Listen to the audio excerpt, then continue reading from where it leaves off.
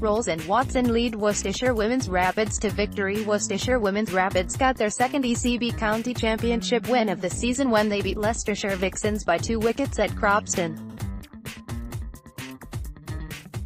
Izzy Watson and skipper Lauren Rowles helped Rapids win a game where they gave a debut to Hannah Baker.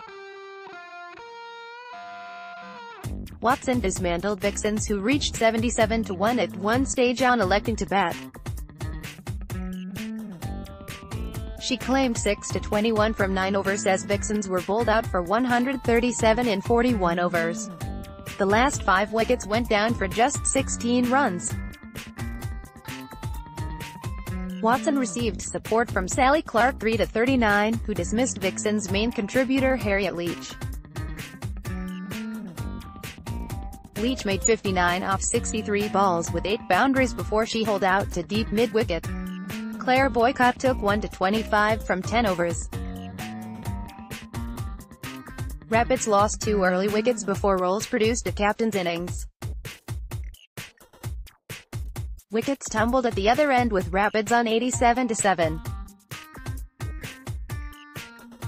But Rowles added 28 with Clark 10, and Jessica Humby 1 not out to edge Rapids over the finishing line in 39 overs.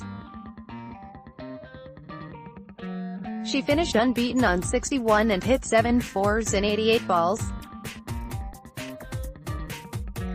Rapids head coach Sam Weil said, "Although we made it more difficult than it should have been, I'm pleased to see us get over the line. We have faltered in similar chases like this in the past. Lauren deserves credit for her not taking the responsibility. Izzy and Sally strangled their innings superbly to get us into a position of strength by the innings break.